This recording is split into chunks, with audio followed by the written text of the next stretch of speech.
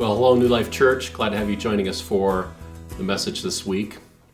During this Lenten season, as we've been doing messages focused on circling around the resurrection, on a couple of occasions over the last couple of weeks, I have shared the line of the road to the best things is not through the good things, but through the hard things.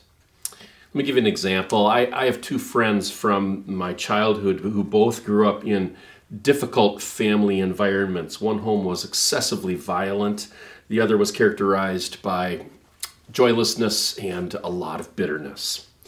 One of those friends leaned in on the love and the grace of Jesus. He experienced it deeply himself and has lived a life of hope and joy and peace. There are times when I have envied his love and commitment to our Savior.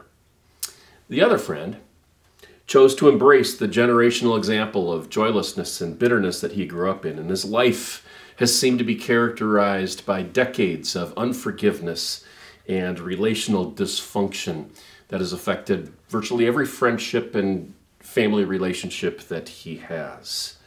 The difference between those two individuals has been the redeeming touch of God's grace on the first friend. A humble spirit combined with a genuine desire for the favor of God to be poured out onto his life in spite of his history with a violent family. God granted to my friend his favor, and God has made all things new for him, as we're told about in Revelation 21, verse 5. When we seek God's favor and when we seek God's redemption, even the worst experiences can bring great value. And of course, there are numerous examples where without God's favor, even apparent blessings like wealth and perhaps good health have proven to be less than optimal for individuals, at times even becoming curses in the example of great wealth in a family. In Luke's version of the Beatitudes, in Luke chapter 6, and it's shortened, as is his entire version of the Sermon on the Mount that we find in the book of Matthew. But in Luke's version of the Beatitudes, Jesus compares and he contrasts spiritual blessings and curses. And this is what we hear in verses that go back and forth, where the blessings are spoken about in verses 20 through 23 of Luke chapter 6, and then the curses are spoken of in verses 24 and following. This is what it says. Verse 20, "Blessed are you who are poor, for yours is the kingdom of heaven, the kingdom of God." Contrast that with verse 26, "But woe to you who are rich, for you have already received your comfort." Back to blessing. Verse 21, "Blessed are you who hunger now, for you will be satisfied." Verse 25, "Woe to you who are well fed now, for you will go hungry." Again, verse 21, a blessing. "Blessed are you who weep now, for you will laugh." Verse 25, "Woe to you who laugh now, for you will mourn and weep." Jesus says in verse 22, "Blessed are you when men hate you, when they exclude you and insult you and reject your name as evil because of the Son of Man, for that is how their fathers treated the prophets." Contrast that with verse 26, "But woe to you when all men speak well of you, for that is how their fathers treated not the prophets." That's how their fathers treated the false prophets. Jesus is flipping their conventional wisdom on its head. And that conventional wisdom was that wealth and a good reputation and health and ease in life was evidence of God's blessing. And Jesus says the exact opposite. Michael Wilcock, in his commentary in the book of Luke, looks at these verses and he states this: "So God's people then will prize what the world calls pitiable and will be suspect of what the world thinks is desirable." Now, I want to clarify, it's okay to appreciate the good things that we enjoy in life. The blessings that come from God, they're good for us. We've got to keep them in perspective, all right? And Jesus is not urging like purposeful deprivation. on our part, that we should starve ourselves in order to gain God's blessings. That's not his point, okay? What he is doing is he is warning about the condition of our hearts. He's warning us about the attachment of our hearts and the dangers of taking good things and turning them into ultimate things. Because when we do that, they become idols for us and eminently dangerous for our spirits. With that in mind, we come to a parable that many of us are familiar with, that we're going to look at today, a parable that speaks about resurrection. It's found in Luke chapter 16, starting at verse 19. It is called the parable of the rich man and Lazarus. A different Lazarus than the Lazarus that we looked at last week in John chapter 11, the Lazarus who was raised from the dead. But this Lazarus is also resurrected. Let's take a look. Luke 16, starting at verse 19. There was a rich man who was dressed in purple and fine linen and lived in luxury every day. And at his gate was laid a beggar named Lazarus, covered with sores and longing to eat what fell from the rich man's table. Even the dogs came and licked his sores. The time came when the beggar died, and the angels carried him to Abraham's side. The rich man also died and was buried. And in hell, where he was in torment, he looked up and he saw Abraham far away with Lazarus by his side. So he called to him, Father Abraham, have pity on me and send Lazarus to dip the tip of his finger in water and cool my tongue, because I am in agony in this fire. But Abraham replied, Son, remember that in your lifetime you received good things, while Lazarus received bad things. But now he is comforted here, and you are in agony. Besides all this, between us and you, a great chasm has been fixed, so that those who want to go from here to you cannot, nor can anyone cross over from there to us. The rich man answered, Then I beg you, Father, send Lazarus to my father's house, for I have 5 brothers. Let him warn them, so that they will not also come to this place of torment.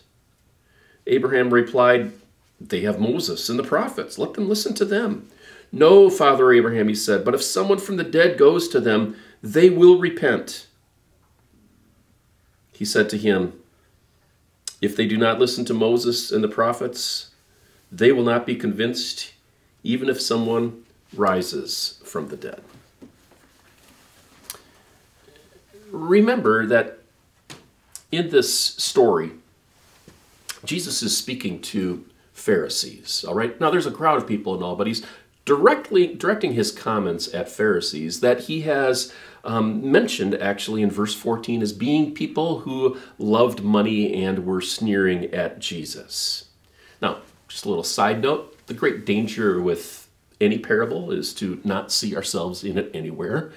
If you don't think that you resemble any of the individuals in this parable, you might need to take a closer look, okay? And then side note number 2, I'm going to be sharing reflections on this story, not a thorough analysis or thorough treatment of it. Perspectives on, snapshots of a resurrection story. So Jesus is speaking to these self-justified Pharisees who had made wealth their honor. The very fact that we live in a wealthy culture should make all of us stop and take notice of this parable. In reality, we should take notice to any warning about wealth or any story about wealthy individuals in Scripture, knowing that that's our people group that we can kind of identify with because we're among the most wealthy individuals who have ever lived on this earth. In line with the Pharisees' practice of, as Jesus accused them in verse 15, that you justify yourselves in the eyes of men. There's something that the Pharisees would have picked up in this story right away that would have served to distance themselves from the truths of the story and not apply it to themselves. Okay, verse 21 says, related to the beggar Lazarus who was laid at the front step of the rich man's mansion. Verse 21 says, even the dogs came and licked his sores. And any Pharisee would have immediately noticed that dogs licking the man would have made the man unclean. So, that justifies the conclusions that they come to about this poor man, all right? And distances themselves from having to deal with him, okay? Of course he's not getting blessed. He is unclean, and his uncleanness has cursed him. Or, of course he's poor. He's lazy, and he's lying around. He's not getting up to work. Of course he's sick. He eats crumbs off the dirt. Dirty food that has touched the ground, which makes him unclean as well. Of course he's got COVID. He didn't wear a mask. Of course her daughter got pregnant. She votes Democrat. Okay, so here's a first thought that I have related to this, okay? Jesus wants to free us from the tendency to justify ourselves. But we are woefully guilty of tendencies to justify every action that we take, every attitude that we have, every word that comes out of our mouths. Can we just admit today that in our present context, we are justifying ourselves perhaps more than we ever have before in our lifetimes? I see Facebook posts. I see t-shirts that people wear, caps on their heads. I hear comments made, and I'm so quick to minimize them, the other person, and to justify myself. Could I admit that I'm almost certainly more wrong than I think I am? Seeing as how I usually think that I'm right, I definitely am more wrong than I think I am.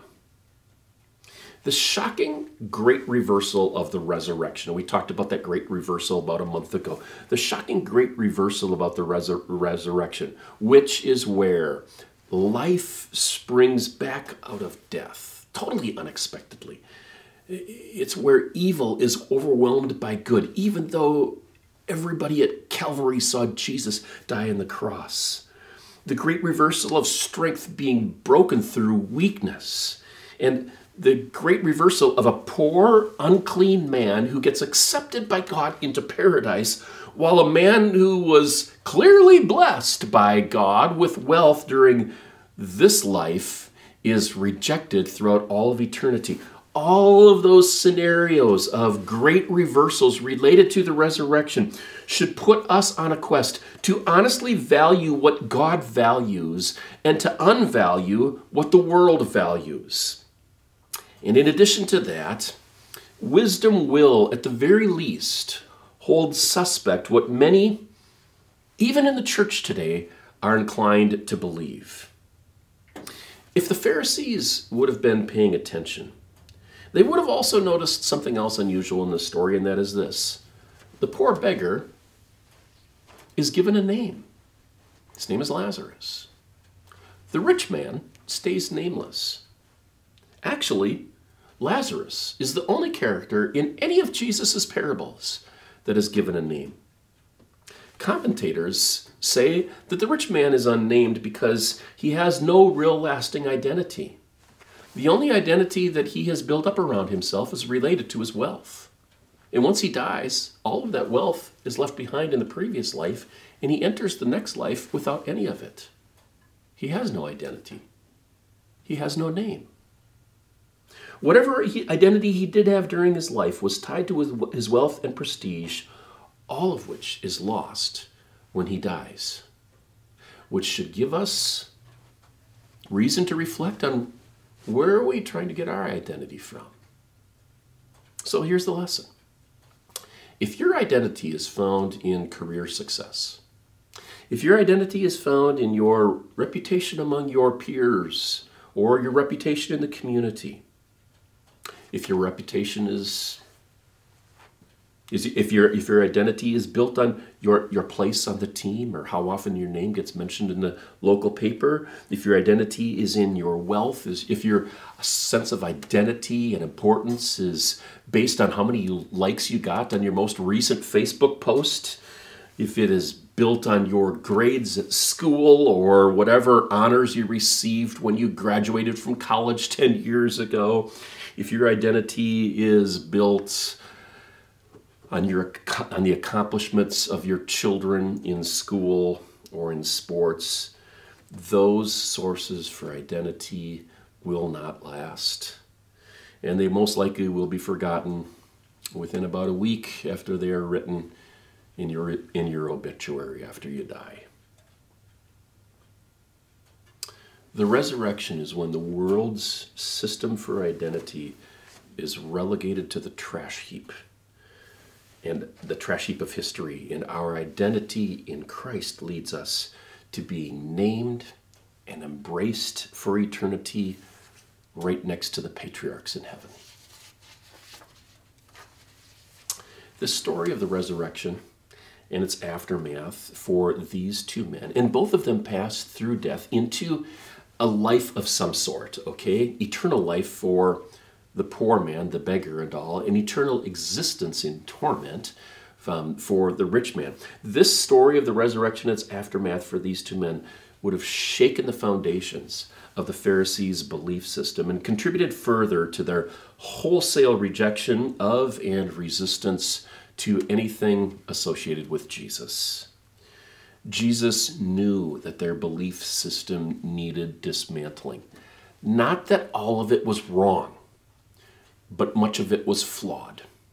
And they continued to build upon it on a flawed foundation, and it needed to be torn apart and needed to be rebuilt. It was a massive project that Jesus was trying to undertake, and it was a process that the Pharisees were unwilling to go through. I came across in my reading this week, and I can't track it down. I'm really frustrated about that. A phrase that I had never heard before, okay? And the phrase was an ethical package deal. And I don't know if I can't remember if it was in a book or if it was in an article that I read, but this phrase, ethical package deal, was applied to politics. And the author's point was that when people align themselves with a political party, they often end up adopting every plank of that party's platform, even when it compromises other beliefs, including their spiritual faith. I think that phrase, ethical package deal, I think it's an accurate description of America's political landscape, depressingly so, to be honest. But the more that I thought about it, I thought, well, that can be applied elsewhere also. For example, you probably can tell that I've adopted a very evident sports fan package deal. Now, let me tell you what it looks like. I'm a Minnesota Vikings football fan, which means as part of the package deal, I am very obviously not going to be a Green Bay Packers football fan. I'm a Nebraska Cornhuskers fan. If you know anything about Nebraska Cornhuskers football history, you know that it is impossible to be a Nebraska Cornhuskers fan, a real fan, and also be at the same time an Oklahoma Sooners fan. That was their major rivalry throughout the 70s and the 80s and the 90s. And anybody who lived through it could never be a fan of the Oklahoma Sooners. I'm an Aitken fan. What's part of that package? Hate to say it, for those of you from Crosby, Ironton, don't take offense at this, all right? But I'm not a fan of the Crosby, Ironton athletic teams, all right? I am a fan of God, which obviously means I cannot be a fan of the New York Yankees. That's part of the package deal, and that one in particular is ordained by God. Obviously, I'm joking about that last phrase. Okay, so there are ethical package deals, there are sports fan package deals, there are faith package deals as well. Back then, there certainly was the Pharisees' Jewish faith package deal. Today, there is clearly a Catholic package deal. There is a mainline denomination package deal. There is an evangelical package deal.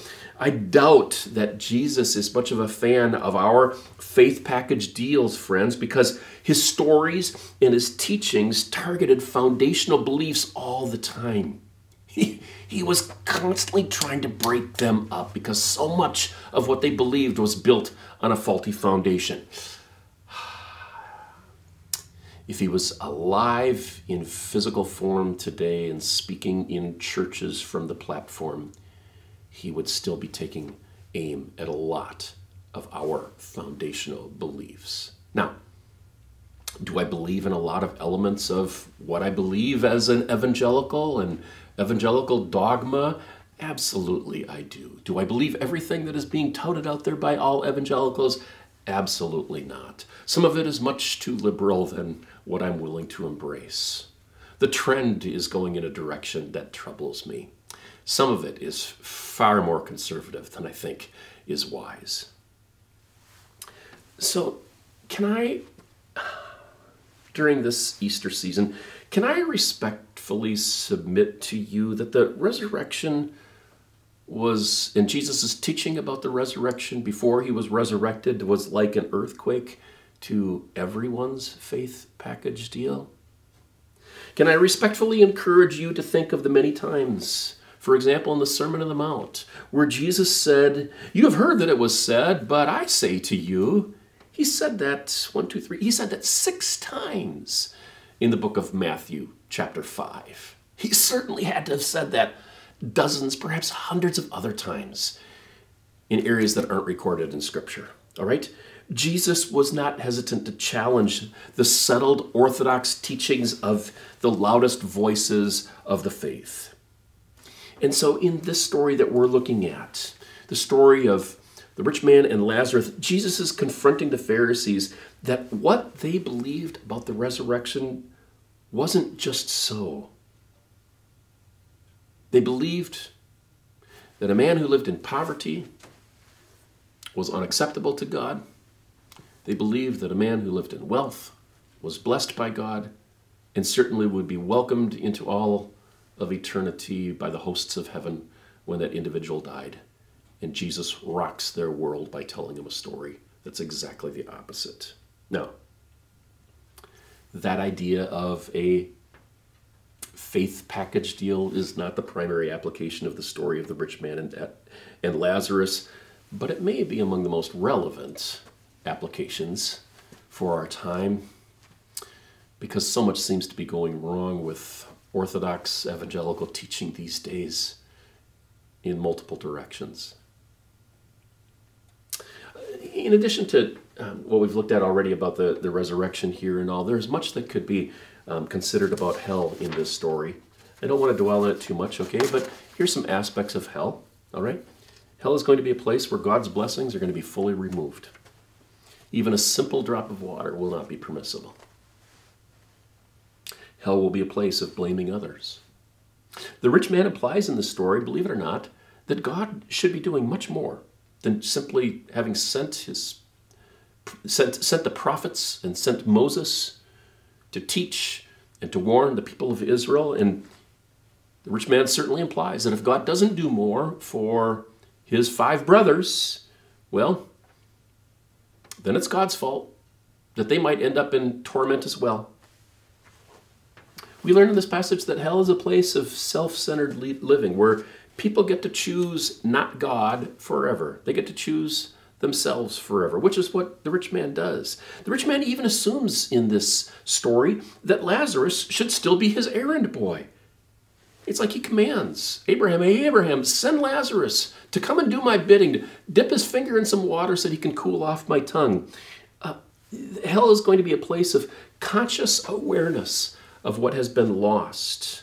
He knows that he's lost the pleasurable life, but what's fascinating to me is that we see here that hell is not going to be a place of conscious sorrow, or at least isn't with this man, conscious sorrow or repentance. The rich man says that his brothers could repent, seems to imply that his brothers should repent, but he himself is unwilling to repent.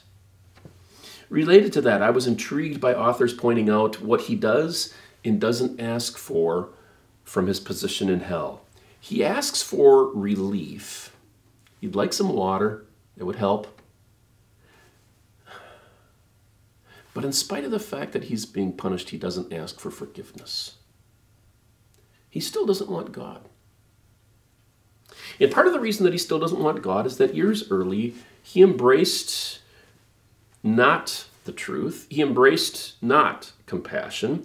He embraced a skewed belief system that allowed him to remain totally self-centered, perhaps fulfilling and when I say perhaps, I would say, I would like to think it's likely, fulfilling the minimum required obligations of the faith to pay for sacrifices and to give a pittance of his income for alms for anonymous poor people. But God forbid that he should go out of his way and help the specific poor man that actually has a name that is dying on his doorstep. And having adopted this skewed belief system that allowed his life to revolve around money, and let me clarify this, money itself is not evil, because notice who Lazarus is with in heaven. Lazarus is with Abraham, who was an incredibly wealthy man as the first patriarch of the Jewish people, but he was also a man of incredibly deep faith, and a man willing to sacrifice anything, including his own son, for God, as he followed what God whispered into his ear from times. So this rich man, instead of God becoming his God, the rich man and the Pharisees in general, they have chosen wealth as their God. I want to wrap up with a reflection. And that is this. Jesus endured the agony of the cross because of his profound love for you, so that you wouldn't have to endure the agony of separation from God in hell. And that agony from the separation of God in hell, I believe, is worse than the physical agony related to hell. After all, on the cross, as Jesus' arms were spread with nails in them and him suffocating, trying to gather his breath as he's pushing up and down on the feet, so that in that position like this, he could catch a breath in that time of excruciating pain. You know what Jesus didn't cry out? He didn't cry out, my God, the pain from these nails is overwhelming. He didn't cry out, my God, the suffocation is agony. My God, I can barely put up with the pain in my feet from pushing down on those ankles. The wood from the back is raw on my skin. My God, the crown of thorns is just excruciating. He didn't cry out any of those things. Why? I think there was something that was more important. That thing was, his Father, God, was turning his back on him, which is why Jesus says, my God, why have you forsaken me? That's the deepest agony of his being, and it is related to soul agony, not body agony. The separation from his Father was more unbearable than any physical pain that he was undergoing. He chose to undergo the pain of separation from his Father so that we wouldn't have to, even though we are so prone to choose money as our God, or an identity built on our reputations, and that becomes our God, or sexual fulfillment becomes our God, or luxurious living becomes our God. So knowing of that amazing expression of love that he has for us, where he was willing to say, I'm willing to go to hell. You know, the Apostles' Creed confirms that what Orthodox Christianity has believed for the better part of 2 centuries right now. He descended into hell. Jesus Christ was willing to go to hell, separation from his Father, and endure the agony of that. Knowing that he was willing to do that, why wouldn't we submit ourselves fully to someone who has shown that depth of love to us?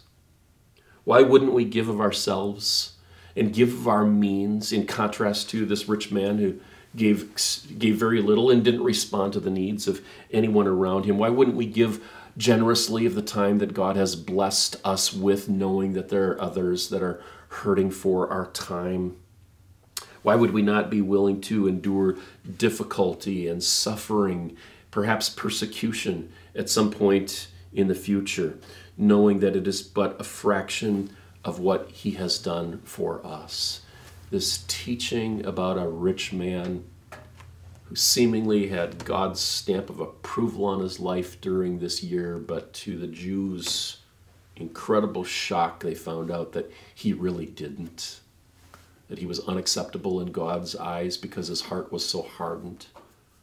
And that story about this man, Lazarus, poor in spirit as well as financially poor, who nonetheless at some point had to have turned his eyes to God and humbled himself and asked for God's help, and gets welcomed into eternity. This teaching of an upside down resurrection, a resurrection characterized by the phrase, the great reversal, should touch our hearts and our spirits to live and to follow after God and to love him with all of our hearts. Let's pray.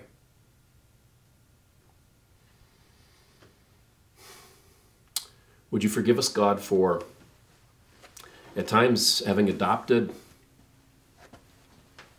beliefs that go along with some faith package or maybe political, ethical package deals, God, that don't align with your word. Forgive us, God, for living in a way that oftentimes ignores the desperate needs of people around us. Open our eyes, God, to the reality that there are people who are marching on a pathway that leads to an eternity separated from you, an eternity that will be agonizing in more ways than one. And God, give us opportunities, give us a compassionate heart for them. Help us to reach out to them and to show them love, whether they are the poorest of the poor or among the most wealthy in our community. Make us like Jesus. Continue, God, to refine what we believe. May our lives reflect not what the pundits are saying or writing on our news feeds. May our lives reflect the values of the kingdom of God that we so desperately want to be welcomed into when it comes time for our final breath. This is my prayer for myself. This is my prayer for each person watching. Thank you for your love for us. We desire to love you and to follow you faithfully in return. In Christ's name, amen. I want to thank you for joining us today. I hope you have a wonderful week. God bless you all. We'll see you actually in a couple of weeks, all right? There won't be a message next week because we do have a special speaker who's going to be coming and speaking to us, but join us again on Easter Sunday. God bless you all.